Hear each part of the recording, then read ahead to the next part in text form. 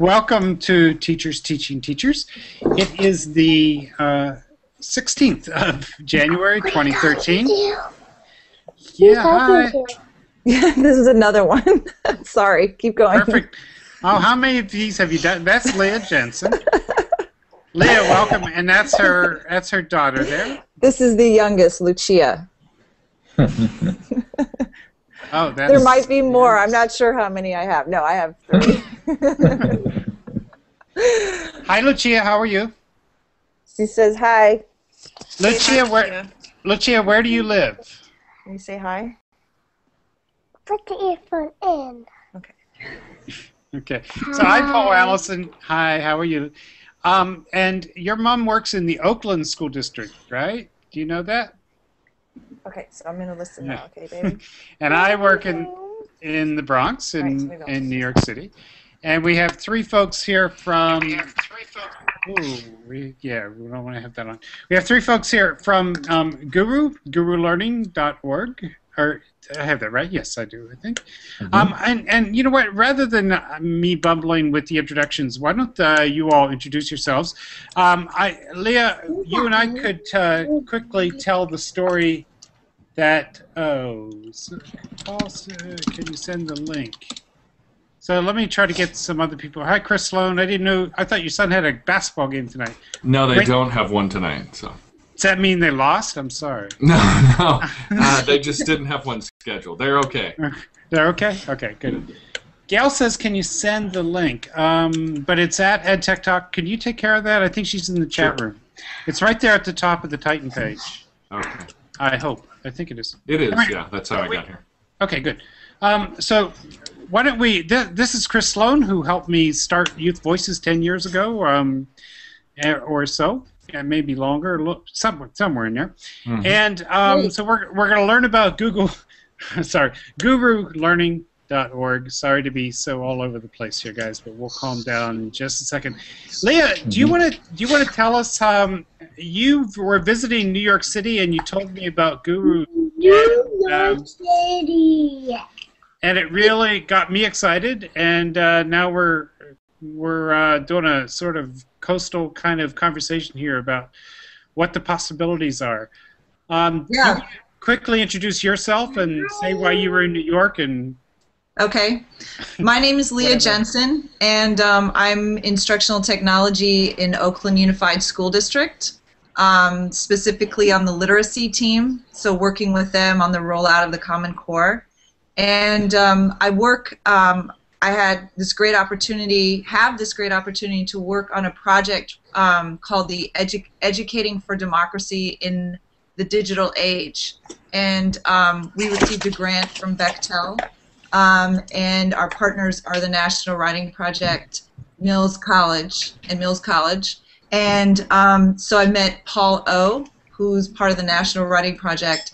And anyway, so part of that work, and also learning, I know this is like a lot, I'm going to try to keep it as short as possible, but learning a lot about connected learning, which is a concept from the MacArthur Foundation, and I learned a lot about that from Paul and Elise, and who's a colleague of Paul's, and so I wanted to learn more about these principles of connected learning.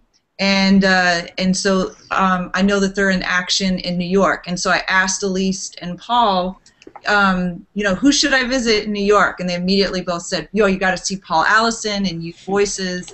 And so that's what brought me to meet Paul Allison. And then he and I visited some schools together before I got to see his classroom and a colleague of his classroom.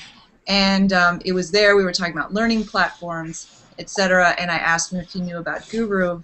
And I had just gotten in touch with Tim before I had left New York, so it was a tool that I was just exploring, and this is how how Paul and I are now working together. So did that fit the bill, Paul? Yeah, that's a great personal introduction there. Tim, why don't you introduce yourself and introduce your colleagues? We'll go that way next. Sure. Well, great to be back on Teachers Teaching Teachers. I connected with Paul just at the beginning of the new year and sat in with about 4 others for just a really lively chat. And I think many were away and enjoying rest and recovery. And it was just great to hear others working in this kind of concept of connected learning throughout the country happening. I connected with Leah through our work in Chicago with Chicago Public Schools. And Leah was at a conference and connected with their director of instructional technology, John Melios. And I reached out to Leah just at the same time that John had introduced Guru to her, and it was kind of serendipitous timing. And shortly after, we connected with Paul. I'm with 2 colleagues, so my role at Guru is on the school support team, on our overall academic operations team, and learning about how teachers are using tech tools, what it is that they need support with to get over the hump, so take the leap, so to speak, as Paul O had referenced 2 weeks ago, about being familiar and comfortable to a point where they're using this on daily levels in their classes. And so we work to learn that and then build and design Guru as a way to respond to teachers' actual needs and student learning outcomes as a result, seeing how they're being measured by such a tool and such learning tools in the web in general. I'm here with my colleague Xenia, who works on our marketing and outreach team, and I'll let her introduce herself, and then Jody, after that, will introduce herself and share a little bit about the projects that she's working on here at Guru as well. Super. Great. So hi, Welcome. everyone. My name is Xenia. As Tim mentioned, I work with the Community Partners support team, and I coordinate outreach too, and also marketing with our community of teachers and also all of our partners. Cool. Jody, we don't hear you yet. You must be muted.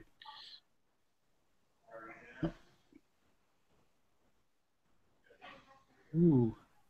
So Jody. there you are. There you go, Jody. I'm back. I'm here. Okay. Welcome. Thank you. So I'm also with him on the academic operations team. I was brought on specifically to work with making collections more usable for students, to sort of add some pedagogical narration to it. And I've also been working with Tim to bring Guru into schools to see how teachers are using it and to support them in learning the skills necessary to do what they do with it. And additionally, I'm really working on helping Guru support project-based learning is a nut that we're trying to crack around here. So I've done some work around that in area schools, setting up pilots to see how we can bring interactive learning and collecting data and collaboration to Guru.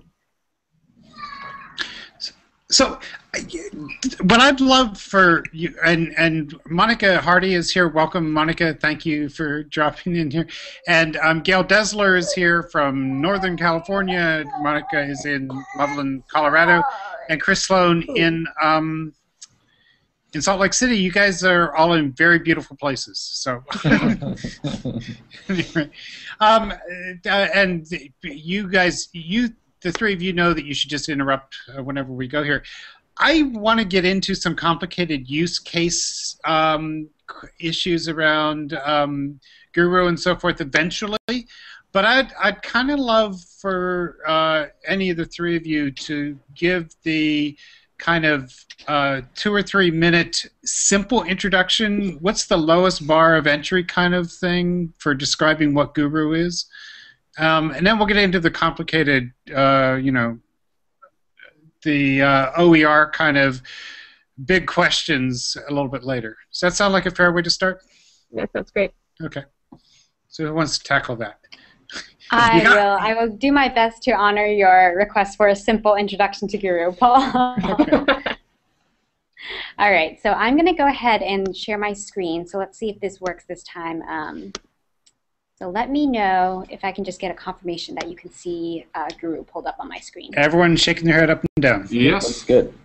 Perfect. All right. So this right here, and actually, let me go ahead and just reload it, is the landing page for Guru, which is www.gurulearning.org. And Guru is a search engine for learning, as you can see right up here. So right now, it covers 5th through 12th grade math, science, history, and economics topics, and we are working on expanding to more grade levels and subjects as well. So English language arts is one subject that we're working on and are very excited to roll out in the near future. So for the very basic introduction to Guru, I will just show you how to search on Guru. So as a teacher, you can use Guru to search for free multimedia learning resources. So we go right here to the search bar, and let's just say we're teaching about cells. Go ahead and do a quick search, and you'll see that we have 8 different resource types: videos, interactives, websites, exams, textbooks, handouts, lessons, and slides. So this little pop-up box that you saw right here, this comes up when you hover your mouse over a resource, and it just provides you with information. So you have the description. Here are the California science standards that this resource is aligned to. I can go to the original source. Looks like this video is from YouTube, so if I click here, this would take me to YouTube. And then if I clicked on this right here, this would take me to a collection that uses this resource.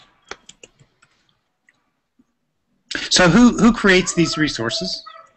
So these resources are all open education resources. So they are pulled from educational sites. For example, Khan Academy right here. It looks like Get Body Smart, excuse me, is another resource provider that we have pulled these resources from. Uh-huh. So people at Guru pull them together, or teachers do, or I mean everybody does, but in general, Sure. how have these gotten here so far? All of the above. So we do look for educational resources. We have an in-house team that's dedicated to finding the best resources on the web for our various topics that we cover.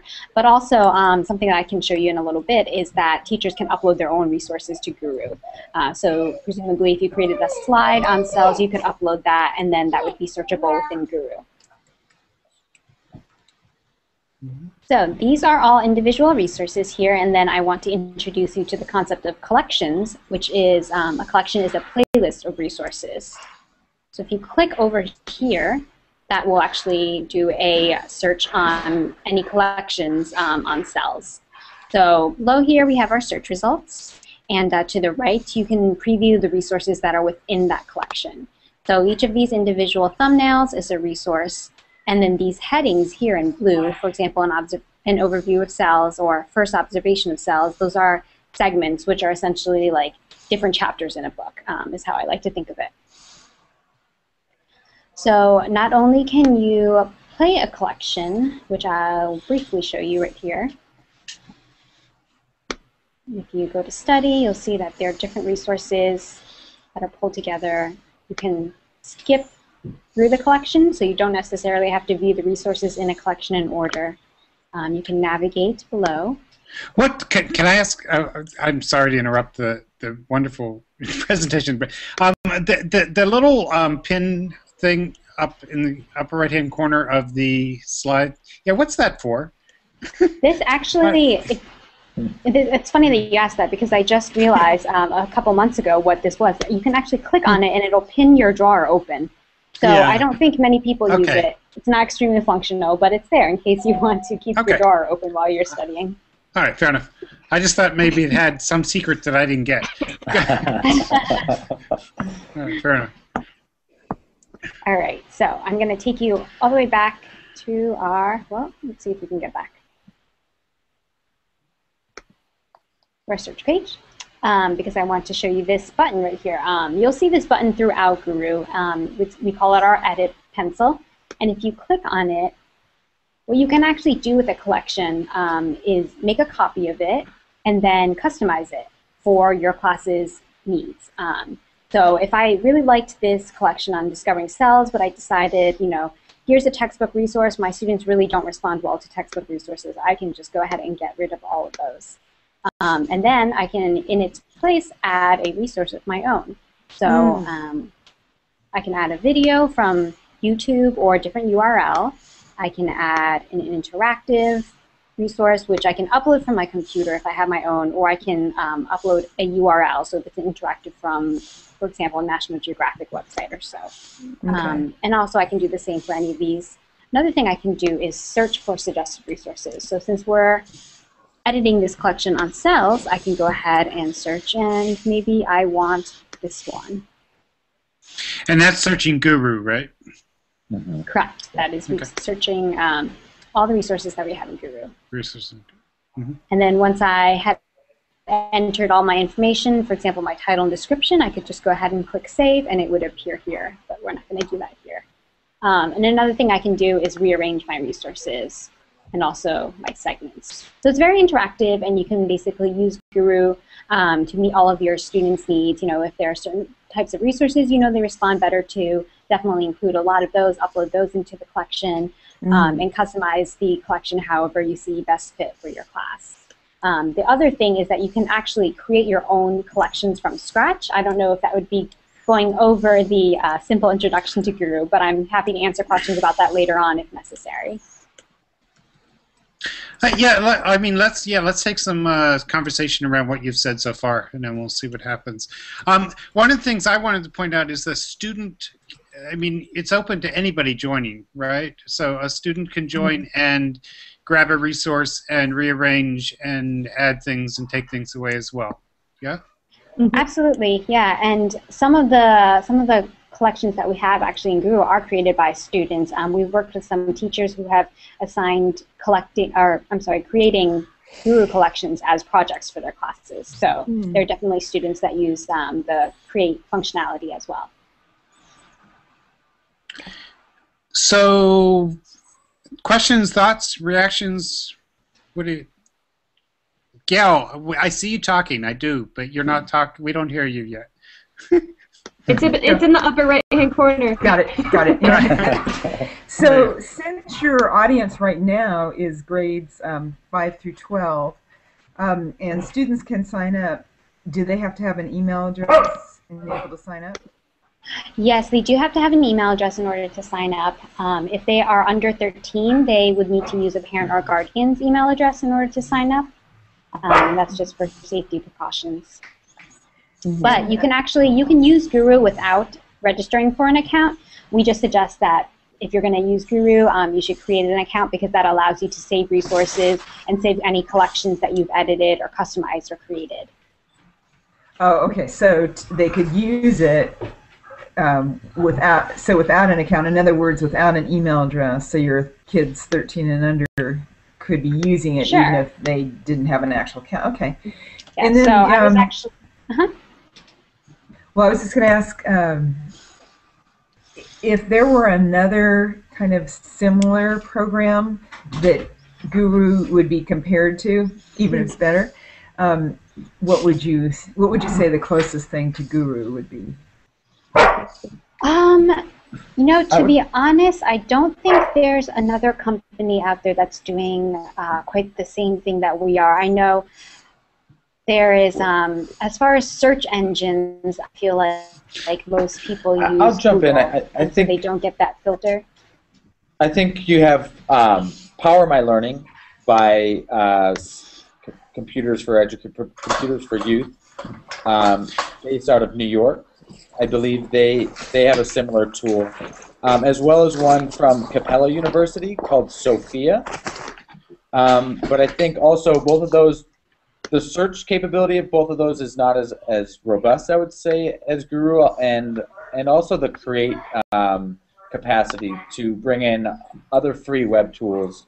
As far as my experience using both of those tools, it's not as enriched as Guru is. But both of those, I think, are two similar ideas. A similar question was bouncing around in my head too, Gail. So, and I think what's behind that question is something like it's people trying to wrap their heads around what does this thing do, right? I think to some degree. Well, I had a question. Go ahead, Chris. Oh, you know, like if I have my students doing a research project right now, and you know, I held off on things like Digo, you know, as like a group bookmarking place.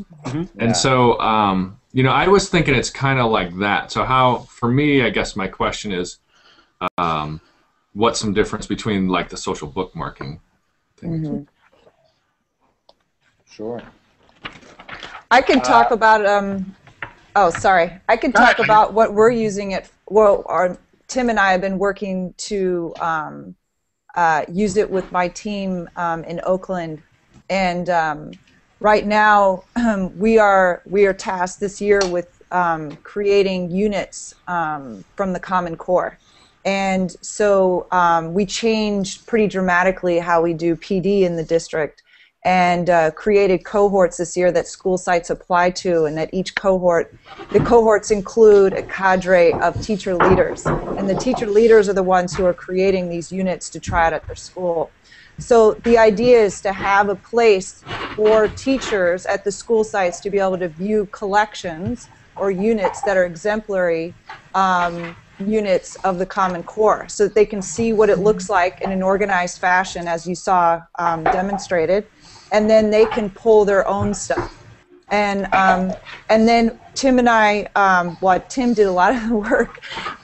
We had created this year based on the template from Smarter Balance, because that's a consortium based here in California that's creating the assessment for Common Core. And so based on that template, we created a performance writing task. And it's been, and the writing task includes lots of activities to lead up to the actual task that the students will do. And so Tim was able to take what we had, which was basically a printed out packet, and put it up into Guru, and it looks beautiful. And so the idea was to have the teachers would be able to project that to the students and walk through it in that way. Also for training purposes. So it's a great way to, in a mass way, spread the news in a way for teachers to really get in and dig in to see what it looks like, and then pull again from, you know, the resources and then create their own. So anyway, we're presenting this on Friday, so it's been really exciting this week, Tim and I working together and coming up with different ideas on how Guru can make this work, and it's, you know, I'm really excited about that. So let me and I do want to get as deep as we can in different use cases here, but going back to Chris's and Gail's question, because it must be on other people's minds too, like, right, what is the urge behind curation? Like, so, you know, Pinterest is real popular, Learnist is interesting, Digo and other kinds of social networking. So there must be, Leah, is that you? Do you know how to mute? Oh, somebody's, oh, that's Gail. Gail, do you mind muting? Someone has a dog, I think. Okay. Anyway, so can you put it Why in the did it have to be me? I don't, because you have those children running around. It's our Guru house dog. Yeah. I muted Gail. She can unmute when she's ready. Anyway, so can somebody address it from that point of view? Like, is it because, you know, Timothy and I had a conversation earlier where for me, it was the collectionness of the ability to collect work that was more interesting than the search function. And so, anyway, so I get that you want to put it out there as a search tool, but I think there's a lot of us are really interested in curation too. Yeah. I think so. And Jody, maybe you can speak to just your one-off project with a school in the Bay Area here, where students didn't have any exposure to Guru before they saw you in there teaching with this tool, and yet they were able to go home. Then their night's assignment was to curate and put together a collection. I think just to answer the question about how it's different from Digo and stuff, it is the ability to then build a playlist together of those resources. That what I'm excited most about is the students then having a digital portfolio, so to speak, that they can post to their social media pages, that they can share with friends and make a copy of, which is the most flattering thing as a teacher if someone wants to copy your work and then iterate off that. We all talk about not reinventing the wheel. And this really allows you to do that, and yet see a window into ways teachers are creating and responding to the ways that students are learning right now, using social media and using, I should say, just multimedia tools to capture their attention. And Jody, maybe you want to share just the student response, even put some links to their creation as a result of your work. Yeah, I'd be happy to. So first off, the program that I did with a school in San Francisco called the Town School for Boys was based around ecological classification. That was the content that we used. And it was a week-long pilot that explored that content and then had, through direct observation of specimens, the students then created species accounts that then went into a final class field guide. So they used Guru Search for researching their various species, and that was a great tool that worked for that. And then they, as far as their collection creation, which I'll share the link with you, they uploaded photo evidence. Like their homework assignment, they had zero experience with Guru, so it was a task to decide what sort of scaffolding they would need to be able to add their own resources. So to take a digital photo, to upload it, and then to upload it onto their desktop, make it into a PDF, and pull it into Guru. But so it wasn't necessarily speaking to curation specifically, but it was really interesting to see just the critical thinking that went into them having to create photo evidence for their rationale for what was, in the homework assignment, a classification diagram that they had to make to classify objects in their home. So it was interesting in their participation to get to see these various levels of critical thinking that occurred. And I'll share that link with you right now so that it's not less. Can I ask a quick question? Please, yeah. Sorry, Paul, to cut in on you. Please. When you talked about the scaffolding, did they pick it up pretty quickly, or was it kind of across the board? Some of them did, some of them didn't. Yeah. That's a great question, Leah. Okay, so I'm chatting the collection to you all, and if you go through the collection, you'll see the scaffolding was because we've looked at creating, or we've built a lot of creating around teachers specifically. It was interesting to sort of think about what materials they would need. Within the collection, you'll see that there is some data in regards to how students did. So 93% of students completed the homework assignment, okay? And so completed in that sense means they created a classification diagram and took a picture to show their rationale. Of that 93%, they're only just around 30% were able to complete all of the tasks involved.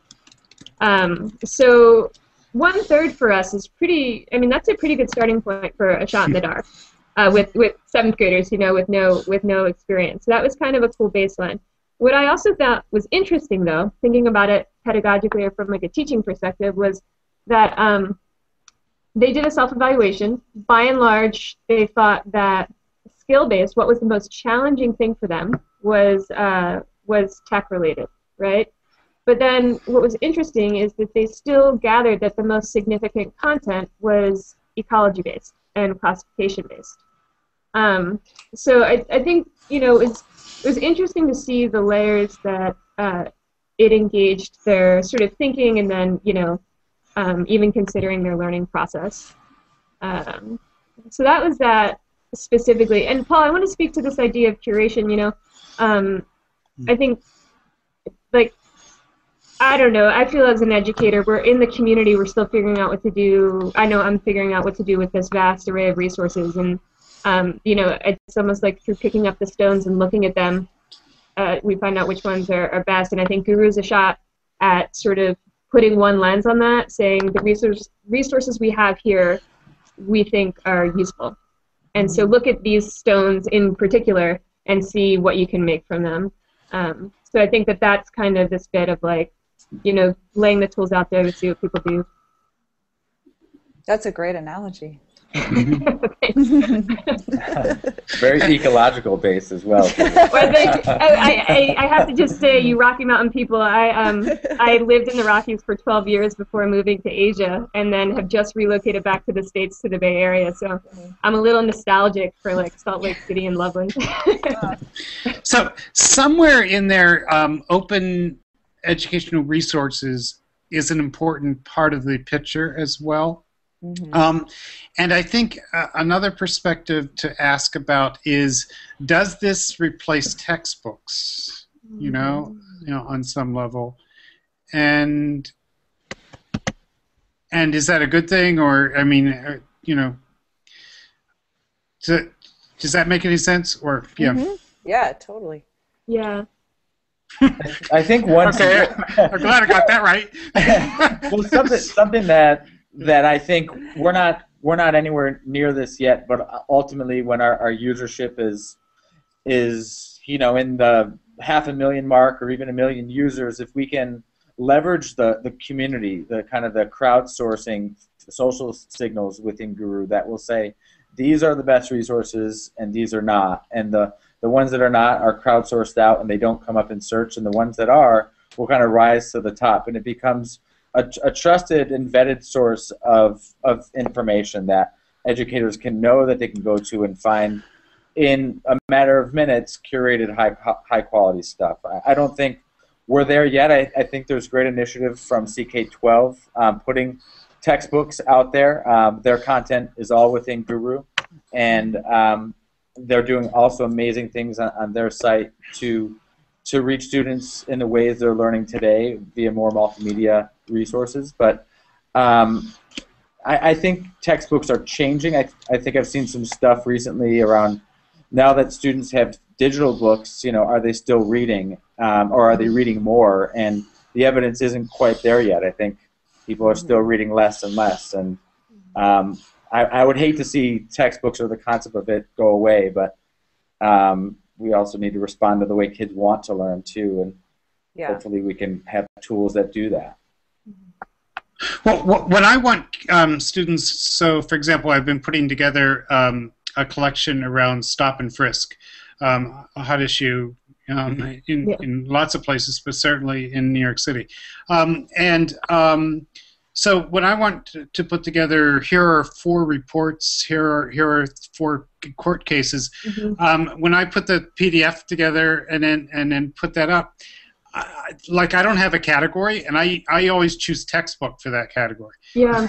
By the way, which Paul, I think you speak to something that's pretty interesting. Your question gave me a really nice stutter stop thinking about textbooks, and I think what's again with like this fire hydrant of information we're dealing with, and how we're helping our students to manage that and harness that. What we have access to, thinking about just police reports in general, what we're talking about is we have access to primary sources, more so now than ever. So, I mean, does it replace textbooks? No, but we know that textbooks have a lot of good information, but also go through cycles of being obsolete. And I think by sort of having those primary sources, we then, like I've seen you do with your work in the collections that Tim has shown me, we're allowing students the opportunity to review primary sources, whether they're opinion pieces or, straight up events that occur, and having them make some sort of meaning out of that versus getting something third hand and making meaning out of that. So I do think it is a different sort of opportunity, maybe in a different genre altogether than one-to-one. I'm going to keep talking, but please, if I am going too far off where you guys want to go, let me know. But one of the other things about search or about research for students, and as much as possible, and I wish I was able to do it even more, and I hope in the future too, is to have these things become collaborative with students and with other teachers, and certainly the tool makes that easy and possible to do. But something that I've been thinking about is in the research process, as much as possible, how to make moments in the process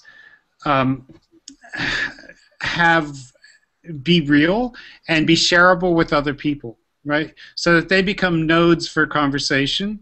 Right. So you don't like make a research project. You you say, here are the 10 articles that I'm going to be reading this week. Do you want to look at them too? And and I'll tell you what I'm thinking about them. You can tell me what you're thinking about them. So that kind of Chris Sloan has been using terms recently like social research or social something to that effect. Yeah, social scholarship, I think. So yeah. Connected research. Yeah. So can you say a word about what? Yeah, go ahead, Leah.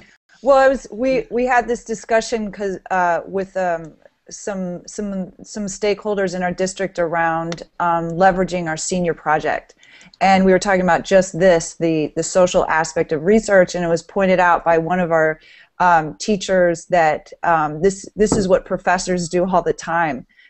Professors never work by themselves on any research. They work in collaboration with lots of other professors, and so it was just an interesting aspect that was pointed out to me that, like, duh, of course.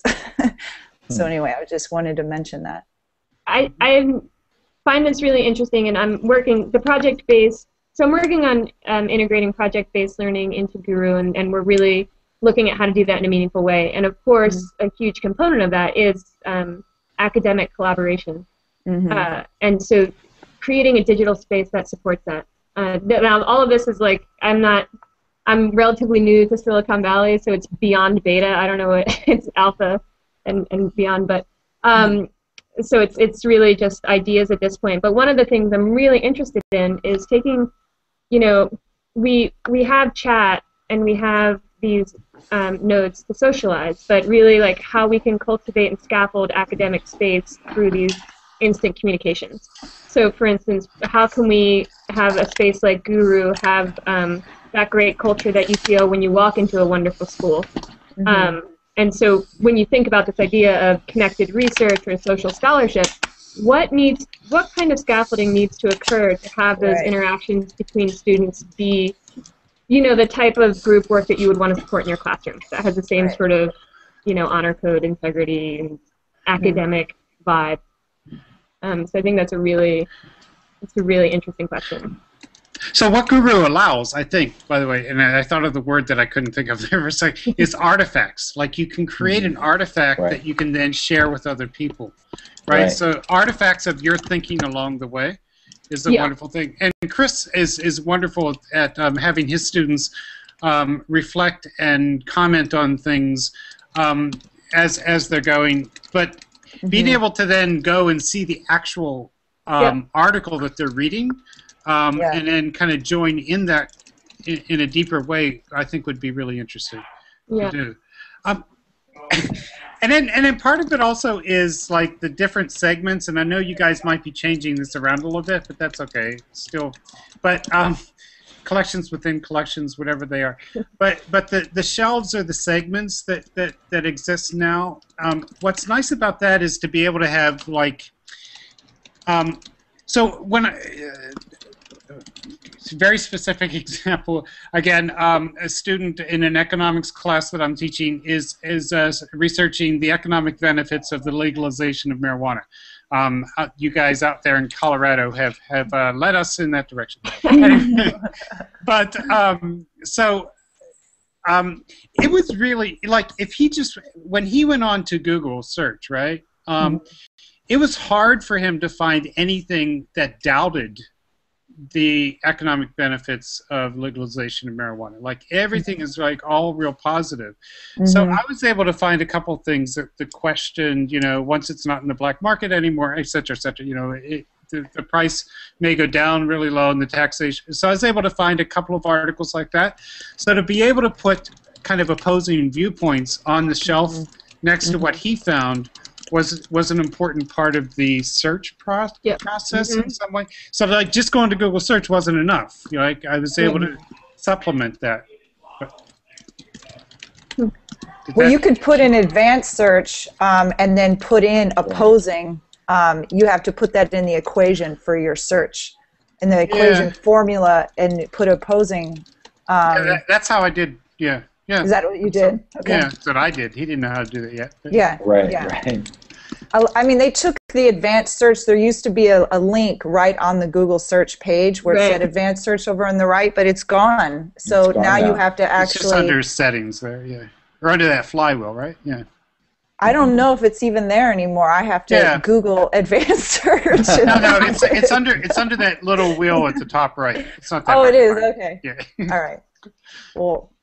They should check with you before they make out. those changes. They really I'm going to chat you guys.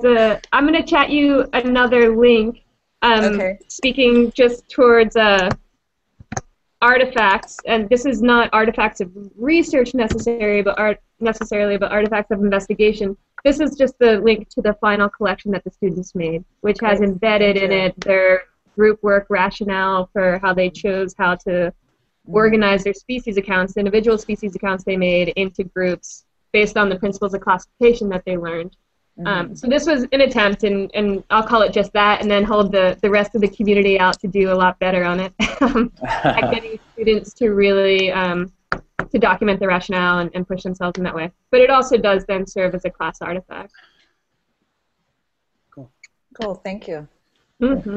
So, by the way, and Chris, you're putting those links over into the EdTech Talk chat room? Yes, I am. Okay, as great. we speak. Good. Okay.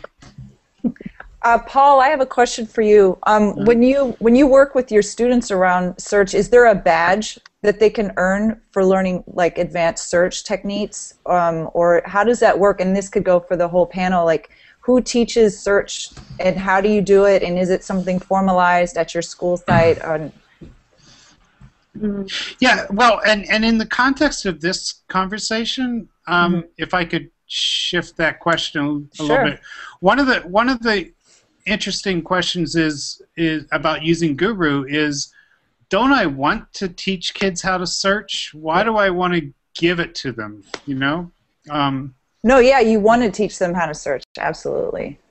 Right, but Guru seems like, I mean, maybe it's a misuse of Guru, but it would be making it too easy for kids. It's like, here are the 3 articles you have to read. You know? Right. I've thought about that a lot. I kind of think about it. You start, the adult swim time is at this time you start in the kiddie pool, kind of so to speak. Right. Which I think it's just the fact that most students don't know much about advanced search kind of limits the full functionality of Google to be able to explore what you want to find on there. But I think Guru is certainly just one stepping stone towards a greater understanding of search. I think it comes back to, in the sense of teachers, you want to be able to find it and find it fast.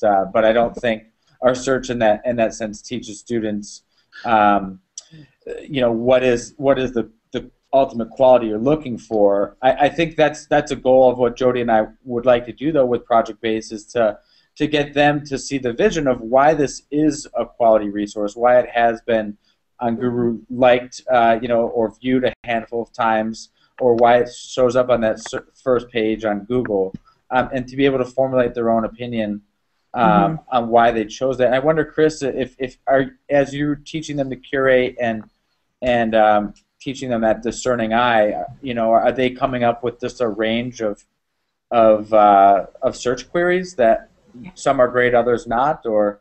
Well, what I do is right now we still do a traditional research paper, but I'm having them blog as they do the research paper. So, every week they put what they're learning up. You hold on to that, okay? It's traditional, but go ahead. Well, okay, maybe it's a white paper we're doing, but but then so every week I'll talk about let's use the site operator search, for instance, or and then they'll use the top level domain search to find information, or like every week there's a different kind of search tip or a different database we dip into. Okay. So that's kind of how I'm approaching it right now. So on Youth Voices, you'd see my student stuff. Every week they've got, today we looked at just Google date range search, and here's what I found about my topic just in the last 2 weeks, and things like that. Oh, nice. Cool. But, yeah, that's great. I haven't, when you asked about the curation, that's the part I haven't been doing very well, is like they haven't been collecting that in a coherent manner. And the other thing was Paul's point about having conversation around the research as it happens. Yeah, I haven't been doing that well enough either. So those are the two areas that I need to improve myself. Cool. So just quickly, your students could set up a collection and, you know, put all of the stuff they find in one source on one shelf and another source on another shelf, where they could. But thinking about how to organize that would be an interesting thing to do. Yeah. Yeah. Chris, I have a question just in regards to what you just said. It just off the cuff, you said your challenges or what you're working towards is a, you know, conversation around the research process, and then having a discussion about the quality of the resources. Why do you think? Like, what do you think? Are there barriers to that? Is it something you just haven't gotten to, or is it structurally difficult? Like. I think it's a mindset that Paul's helping me kind of overcome. You know, there's the difference between, hey, here's what I've got, and blogging about that, and then actually inviting others into the conversation and saying, here's where I am, does anybody else want to join me? That's where I haven't been good articulating to my students to kind of invite people into that academic conversation. Yep. Yeah. That's cool. Right. Thank you. And I feel like we almost need permission, even ourselves. I'm taking just an online course. I'm curious through the University of Illinois in a mobile learning course, and one of the things I thought was interesting about the way the professor is making us share our work is that we each are invited to comment on three or four classmates' work each week, and that as that result, it won't just go to one teacher who gives that feedback, but we're accountable to each other in the community. And I like the idea, and it seems like a natural thing, but I think just having that invitation to do so through class as a forced assignment will kind of help at least me get into the habit of opening up my work for feedback for others and to co-construct the conversation. Not let it just live as a one-off, but, you know, continue to be built upon and iterated upon. Yeah. Monica, I want to invite you to join us at any point here. Your thoughts about, I mean, one of the things when I think about your work and what I understand of it, is that this is, to my mind, it's another tool to organize the chaos out there in some way. So I just wondered at some point if you'd like to jump in with a question or thought, feel free, as you do, I'm sure. But I just wanted to put you on the spot for a second. Well, what's going through my head, and quite honestly, it's because this is so amazing, as is Instagrok and Mighty Bow that might have that conversation piece. So because it's so incredible, what's going through my head is imagining the potential if we didn't have the curricular demands. We weren't forcing specific learnings, you know, and we weren't saying everyone come here. You know, it's just such an incredible time. We would be having the cures to cancer and everything right now if we could let go of that, you know, like the high school that's not going to test, you know. So that's all I'm thinking. It's the more amazing things get, the more it's like, what the heck are we doing with our days? You know, why are we studying this when we could be taking care of life? So, I mean, but and with that, what would that look like on Guru? Have you thought? It wouldn't. Well, in my mind, it wouldn't be what it looks like on Guru. It would be what it looks like in a kid's head, and Guru is just one piece of that. It might just be a place that they decide to gather because there's stuff there. But to me, the future form is in the person's head, and you use multiple means for that, Guru being one of them. But imagine Guru if there weren't curricular directions and kids had this free time just to study whatever. You wouldn't need to have an assignment be shared with other people because it would be the thing they couldn't not share. You know? Right. So. Yeah. But the thing is, if the kid who is going off in their direction could use Guru or another tool like that to trace their thinking, absolutely, then others might follow, you know, with them. Yeah. Absolutely. No, I'm saying it's amazing. I love it. It's just I wish we didn't have the directive that, we're trying to figure out ways to motivate people to use these amazing things. I mean, if we would get out of the way, and it's not any, it's the directive that we have from government in order to get the funding. It's not like we're, that's all I'm saying. It's amazing, and people would be using all this stuff for sure on their own after hours, which I'm sure a lot of them do already. But you asked, that's my thought. It's very helpful. Thank you. Something I thought was just interesting about really seeing where it can go in the hands of the students. There was a teacher we call one of our power users up in Sacramento at Florin High School, Heidi Hagen, who I've heard of that school. Oh, she's doing amazing things, and by no means would she declare that she's the most tech savvy, but yet she has the comfortability to be able to let it get into her students' hand and kind of see where they go with it, and ultimately let them be the evaluators of each other. She created with them, they co-created and constructed what they call the Gooru rubric, and cool. What it is it's the students given some framework around the collections that they created. There was a whole section around curation, content curation, being thoughtful about how you organize your resources, why you might have introduced with a video versus an image, a powerful image or so, and really put the students on point to be able to explain their creation process. And ultimately they kind of rated each other's collections and they gave feedback, and the teacher used these. This was an agriculture biology class, and she ended up using various chunks of the student collections in her curriculum as she's teaching for the rest of the year. And so the students are really like empowered to co-construct what the learning is in that class. And I didn't have the fortunate privilege to visit her class, but our colleagues did. And I mean, there are students who have the moniker Guru King and kind of the class helper, and they walk around with such pride around their work as a result of kind of her handing it back to them and saying, here's a tool, you guys create, go with it. And it's just really powerful. I thought I'd mention it. It's cool. I know the answer to this, but I'm wondering if you hear teachers say, why can't I just do this on PowerPoint? Like, how is it blow up PowerPoint in some way? Is that a fair question? Or? The transition from PowerPoint seems to come, or the PowerPoint idea seems to come when teachers get the potential that Guru can be an integrating context, period. So it's like the PowerPoint can be there, and so you're not kind of schlepping things together.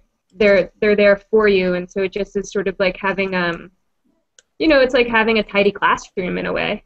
I think that a lot of us when I'm teaching, and I'm in my previous lives when I've integrated technology, it's been really piecemeal, and that's added considerable stress. Versus, I was really put to the fire doing some of my pilots here with, as an educator, what to do with wait time when a video is loading slowly or something like that. I might have the same sort of wait time because a kid is having an issue or because something's going on with the facility, but because it's tech, I get a different anxiety. But I think once, with the folks that I've been working with, once they see the ability that it both professionalizes their process and makes it a little bit faster and as a repository for their curriculum, but also the way it professionalizes student work. That really, I think that was really a corner turn for students and teachers that I worked with, in particular with that second collection I showed you. So students handed in their 12-year-old boys, and they handed in their assignments, and they were like, stuffed in school bags and all of this stuff, and then they're in Guru and they are in a presentation form. They're just super sleek, and that made them take themselves a little bit more seriously. So I think that sort of as the tools work for them, the professionalization will help with the getting out of the PowerPoint. I think also I just want to jump in. Oh, go ahead, Dania. Yeah. Sorry. No. Yeah, this is actually something that Tim mentioned a little before this, and I think I mentioned this to Peggy in the chat. But one of the models that we really love here at Guru and that we try to follow is the Wikipedia model. And I think the great thing about Guru is that because you can upload your slides that you've created in PowerPoint to Guru, you have that opportunity to share your knowledge and your expertise with the rest of the Guru using world, you know? Mm-hmm. And so there's that that add component of sharing what you know with the rest of the world, as opposed to your knowledge on a PowerPoint just being a standalone PowerPoint and never having any reach. So. Mm-hmm. Right. So we are kind of getting up to the hour, and I want to give people enough time to say things that they were thinking as we're going here. So I have lots of other directions we could go. One of the questions, and I'll give you an example, and then you guys jump in and say what you need to say. But the open educational resources is still a really interesting question to me because you know, the show we even did last week was about Bill Fitzgerald thinking about how to help organize OER in some way, because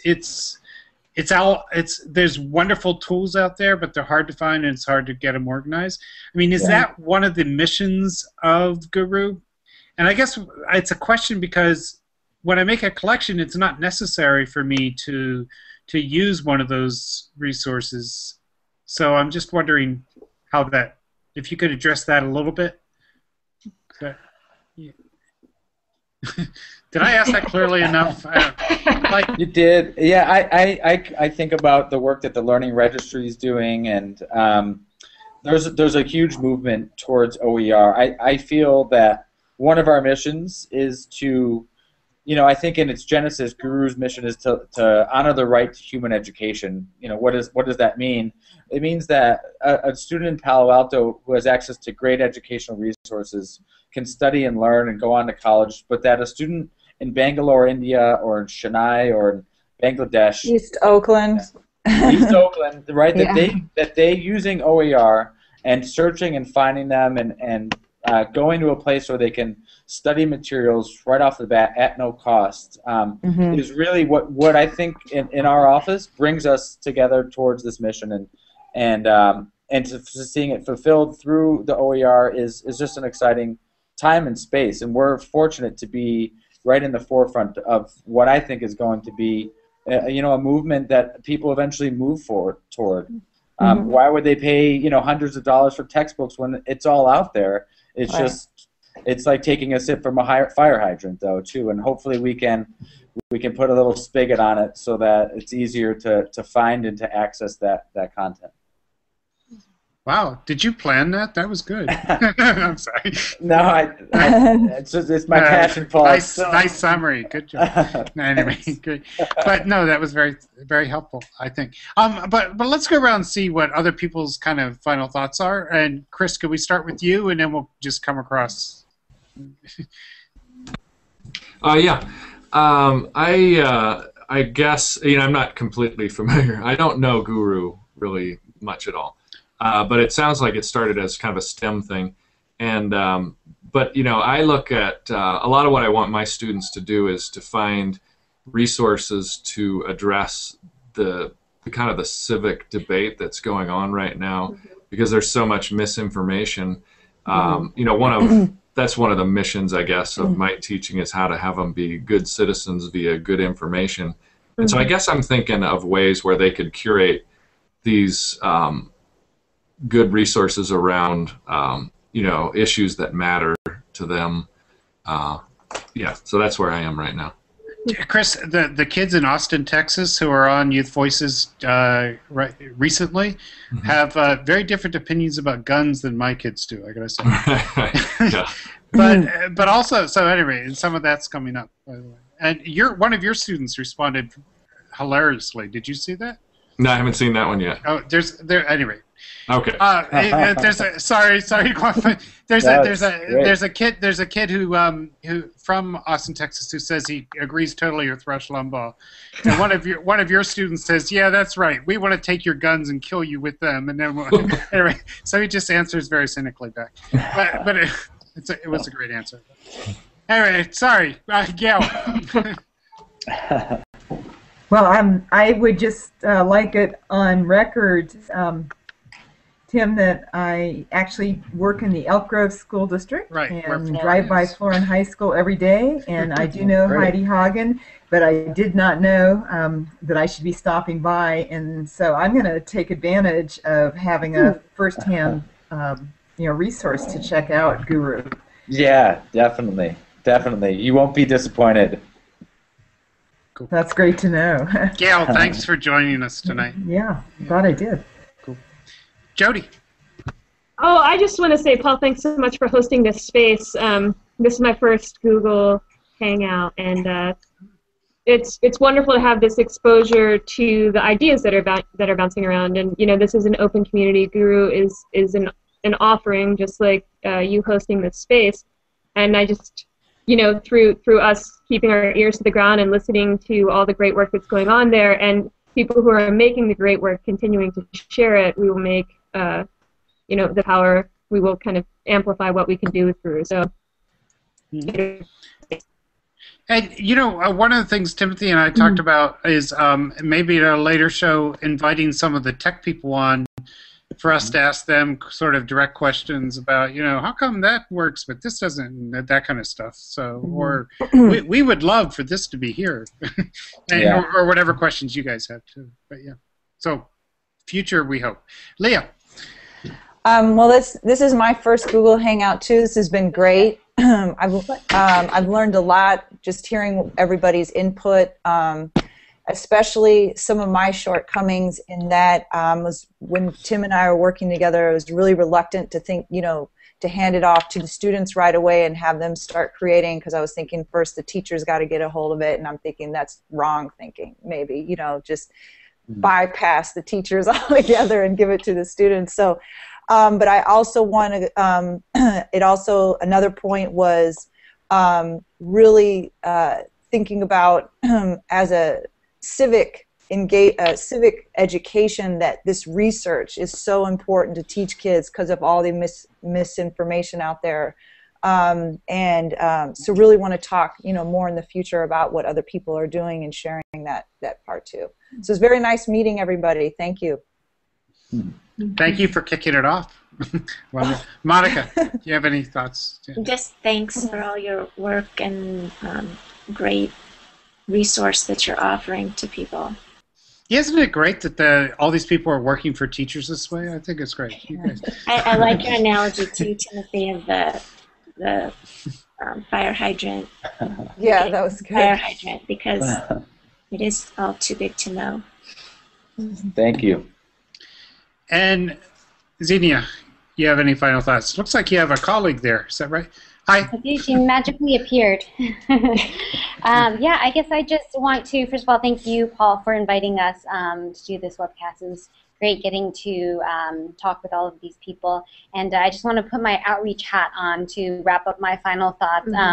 If anyone watching this webcast, either live or the recorded webcast, would like to know more about Guru or learn about bringing it into their schools, or what kind of functionalities we currently have, definitely send us an email. We love talking to teachers, school districts, partners, anyone.